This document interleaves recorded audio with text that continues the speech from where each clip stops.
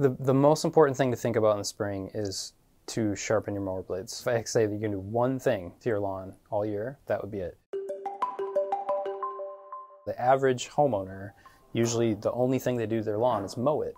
And so how those lawns are mowed is really important. So if you mow with a dull mower blade and you mow too short, you can end up with just a ton of bare soil and weeds that don't provide some of the benefits that turf grasses do.